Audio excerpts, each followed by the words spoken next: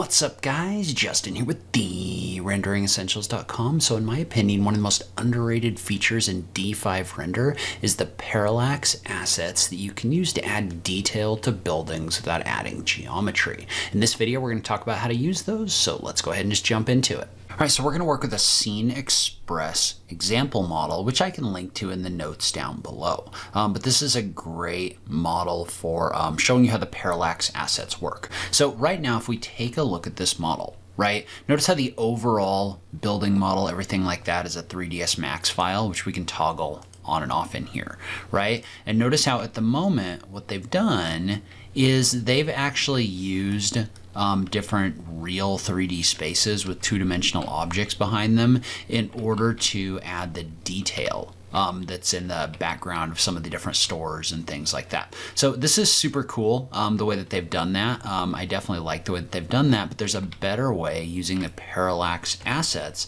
that are in D5 Render. So what I'm going to do is I'm going to go ahead and I'm going to delete a couple of these out. So we've got some space to work. All right, so I'm just going to delete a couple of these out. I don't want to delete all of these. I just want to delete a couple of them, maybe this one right here.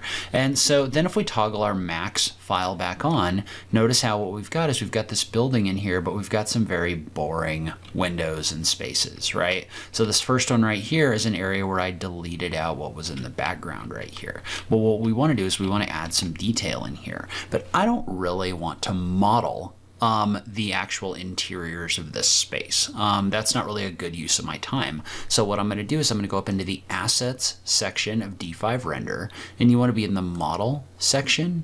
Well, if you scroll down, there are options in here for Interior Parallax. So what interior parallax is these are two-dimensional images that take advantage of, it's almost like a trick that they use to take a two-dimensional image and make it look three-dimensional. But let's say, for example, that we wanted to add a commercial window display in here.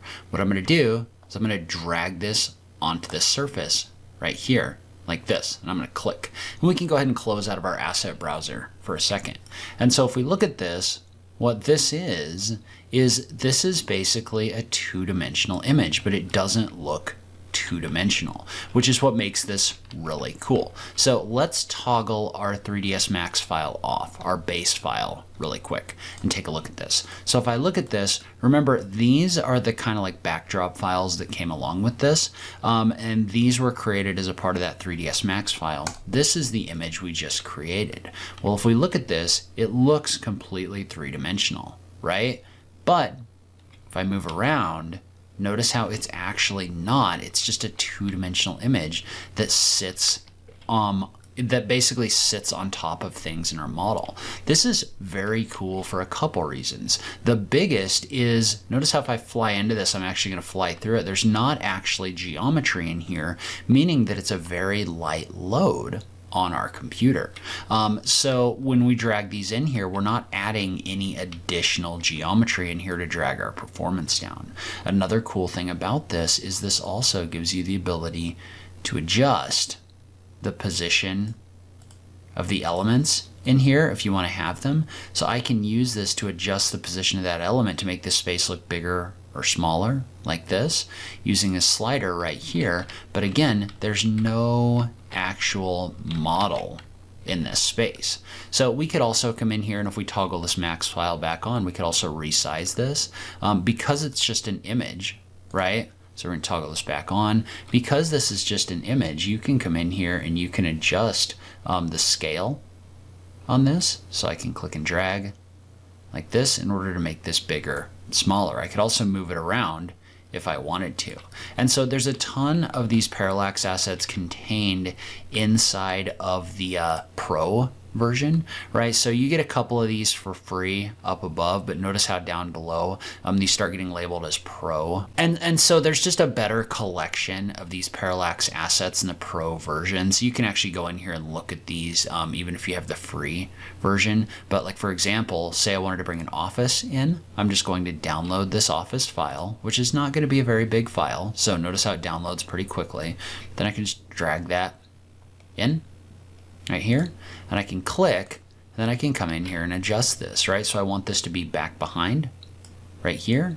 I want to move it down, and I also want to scale it. So I'm just going to drag the size down right here so that it fits better in this window. You may have to make a few adjustments in order to get that to work, but again, you're getting that same effect of a lit up office in here. And so if I was to hold the shift key and duplicate this, notice I can use this to add multiple different offices in here at the same time.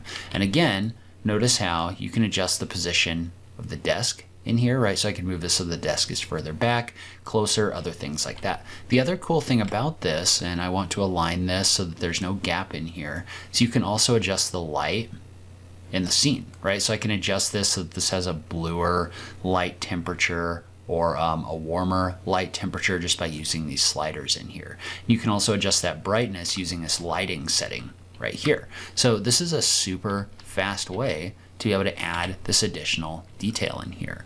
And so there's also like residential interiors in here. So if I wanted to add a residential interior, I can just click on the download button right here. It'll bring this right down, and then I can just click and place this in my scene. So I'm just going to drag this in my scene. I'm going to click. I'm going to move it back a little bit. You can move this up and down in order to adjust the way that this works.